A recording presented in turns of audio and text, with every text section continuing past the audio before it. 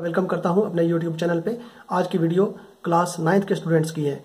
Class 9th का एक chapter है लाइंस एंड एंगल्स और आज उसकी थर्ड एक्सरसाइज के हम 2 क्वेश्चन सॉल्व करेंगे। लाइंस एंड एंगल्स की थर्ड एक्सरसाइज के फर्स्ट 2 क्वेश्चंस को आज सॉल्व करेंगे और समझेंगे।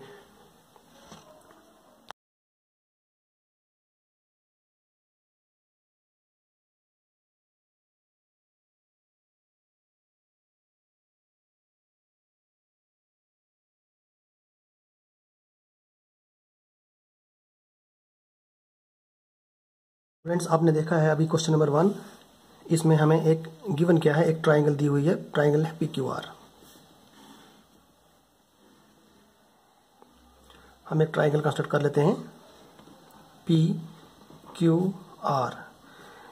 QR जो साइड है इसको प्रोड्यूस किया हुआ है, आगे इसको एक्सटेंड कर दिया है।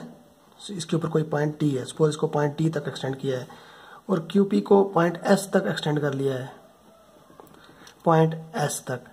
तो इस तरीके से ये जो एक्सटीरियर एंगल है ये 135 डिग्री का है और ये वाला एक्सटीरियर एंगल है 110 डिग्री का।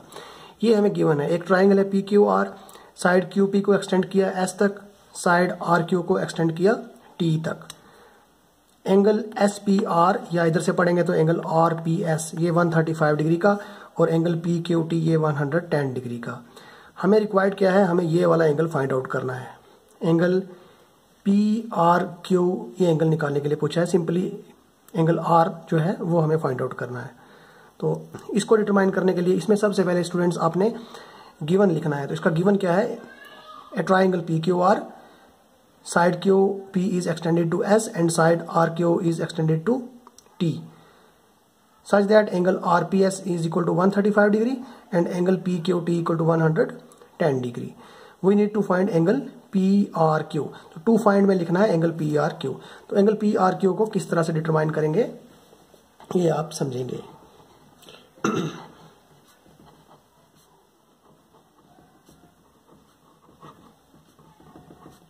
डिटर्मिनेशन तो बिल्कुल सिंपल क्वेश्चन है ये। सबसे पहले हमें यहाँ एक एंगल बनता है जिस एंगल का नाम है एंगल QPR। शॉर्टकट इसका नाम एंगल 1 लेंगे और इस एंगल का शॉर्ट नेम एंगल 2 ले लेंगे। ये 2 एंगल्स हमें फाइंड आउट करने हैं, एंगल 1 और 2। तो ये एक लीनियर पेयर है। एक स्ट्रेट लाइन पे अगर 2 एंगल्स हों, 2 एडजेसेंट एंगल्स आते हों तो उस फिगर को बोलते हैं लीनियर पेयर। तो स्ट्रेट लाइन पे एंगल 180 डिग्री का होता है। तो इस तरह से ये लीनियर पेयर जो है एंगल 1 और 135 डिग्री ये भी दोनों मिला के 180 डिग्री हो जाएंगे।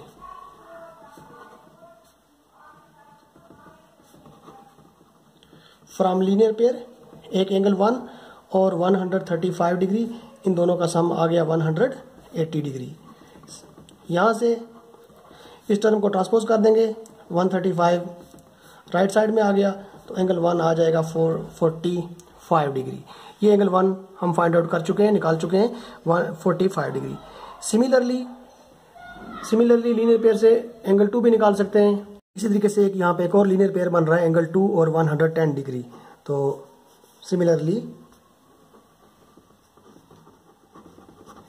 एंगल 2 प्लस 110 डिग्री, इनका सम भी कितना होता है 180 डिग्री। इसी तरीके से ये टर्म ट्रांसपोज हो जाएगी, 110 डिग्री इधर आ जाएगा। 180 में से 110 माइनस करके हमें बच गया 70 डिग्री। तो एंगल 2 फाइंड आउट हो चुका 70 डिग्री। अब क्या करेंगे, एंगल 1 भी हमें मालूम हो गया और एंगल 2 भी मालूम हो गया। अब ये जो ट्राइंगल है ट्राइंगल PQR, इसमें हम ट्राइंगल की एंगल सम प्रॉपर्टी अप्लाई करेंगे। कोई भी ट्राइंगल हो उसके तीनों एंगल्स का सम 180 डिग्री होता है। तो इस तरीके से बाय एंगल सम प्रॉपर्टी से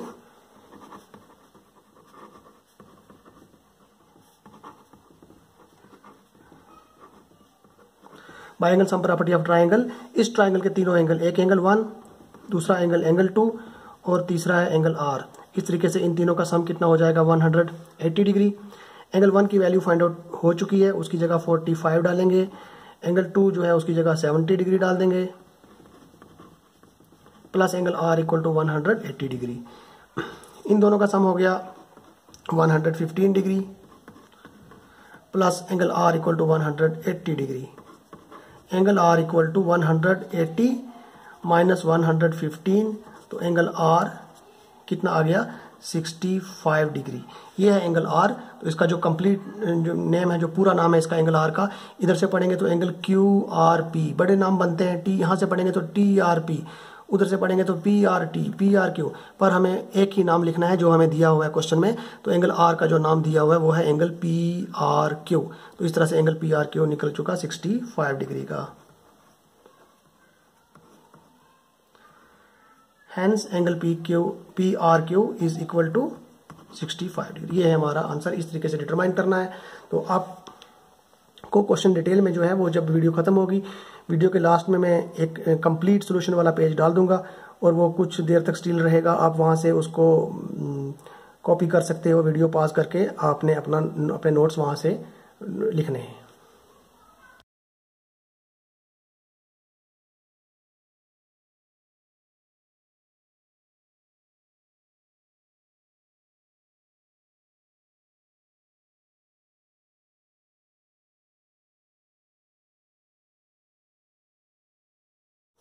तो इस तरीके से सेकंड क्वेश्चन भी आपने देखा। सेकंड क्वेश्चन में हमें गिवन है एक ट्राइंगल है angle x Y Z, triangle x Y Z. एक ट्राइंगल कंस्ट्रक्ट कर लेते हैं एक्स वाई जेड। ये हमें गिवन है, इसका एक एंगल है एंगल एक्स 62 डिग्री का और एंगल वाई ये पूरा एंगल 54 डिग्री का। उसके बाद हमें दिया हुआ इन दोनों एंगलों के जो बाइसेक्टर्स हैं ये पॉइंट ओ पे कट करते हैं। ये एंगल वाई जो है, एंगल वाई पूरा 54 डिग्री का है, जो इसका बाइसेक्टर है, जो इस एंगल को हाफ हाफ कर रहा है। अब इस एंगल के दो हाफ्स बन रहे हैं, एक इससे ऊपर और एक इससे नीचे, तो ये एंगल 27 का आ जाएगा। इस तरीके से इस एंगल का बाइसेक्टर और इन दोनों के बाइसेक्टर्स कहाँ मिलते हैं? पॉइंट ओ पर। तो इसमें रिक्वायरमेंट क्या है? हमें ये पूछा है एक एंगल वाई जेड ओ मालूम करो, ये वाला एंगल, इसका शॉर्ट नेम 1 रख लेते हैं। एक पूछा है एंगल वाई ओ जेड निकालो, इसका शॉर्ट नेम एंगल 2 रख लेते हैं।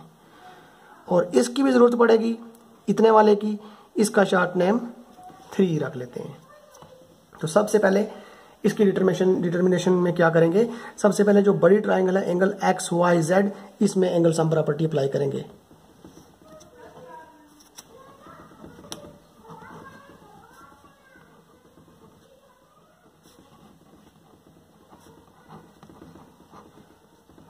Bye angle sum property of triangle, तीनों एंगलों का सम 180 हो जाएगा। Angle x plus angle Y plus angle Z, तीनों एंगलों का सम है 180 डिग्री। एक्स गिवन है 62 डिग्री, वाई गिवन है 54 डिग्री और एंगल जेड मालूम करना है। एंगल जेड ऐसे ही रहेगा इक्वल टू 180 डिग्री। इन दोनों का सम बन गया 116 degree plus angle Z equal to 180 degree. Angle z is equal to 180, ये टर्म ट्रांसपोज हो गई 116 डिग्री। इस तरीके से एंगल z बचता है 64 डिग्री। जैसा कि अभी आपने समझा कि ये वाई ओ और जेड ओ, ये दो जो हैं ये क्या हैं? ये इन एंगल वाई और जेड के एंगल बाइसेक्टर्स हैं, ये इन एंगलों को बाइसेक्ट कर रहे हैं। तो इस तरीके से z हमने अभी निकाला। z पूरा जो कंप्लीट पूरा बड़ा एंगल z है, जिसका कंप्लीट नेम है एंगल वाई जेड एक्स। इधर से पढ़ेंगे तो एंगल एक्स जेड वाई, ये पूरा एंगल z जो है वो 64 का। तो ये अगर इसका बाइसेक्टर है तो उसके नीचे हाफ हो गया, 64 का हाफ हो गया 32। इस तरीके से ये जो एंगल 1 जो है, एंगल 1 ये कितना निकला? 32 डिग्री। सिमिलरली इस एंगल का भी बाइसेक्टर है, ये एंगल भी हाफ हो जाएगा। पूरा एंगल 54 है तो फिर एंगल 3 कितने का आ जाएगा?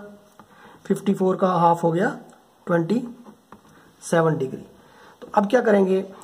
ये जो छोटी ट्राइंगल है, ट्राइंगल वाई ओ जेड जो है, हाँ एक तो एंगल 1 निकल गया, एंगल 1 है 32 डिग्री। तो हमारा एक आंसर हो गया, क्योंकि एंगल 1 का ही उन्होंने पूछा है कि एंगल वाई जेड ओ निकालो।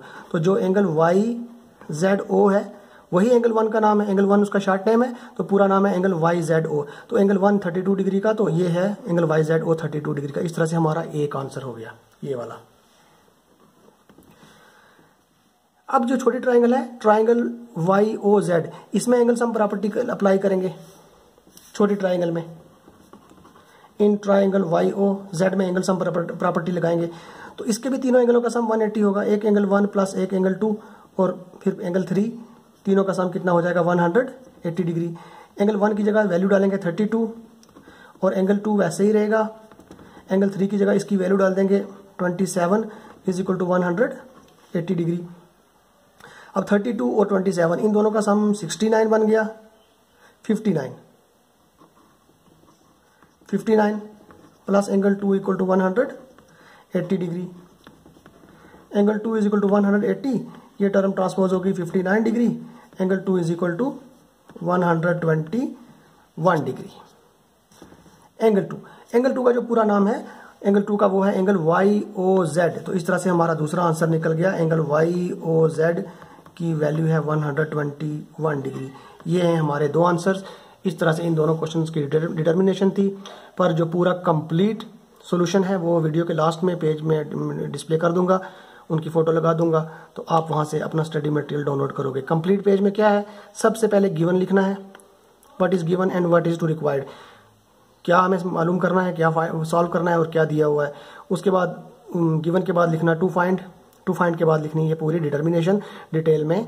वो पेज आपको मिलेगा और वहां से आपने उसको कॉपी करना है। ये आपने जो अभी समझा है ये सारा रफ है, तो इस तरीके से आपने दोनों क्वेश्चंस को समझना है बार बार के इसको कैसे एंगल्स को डिटरमाइन करेंगे।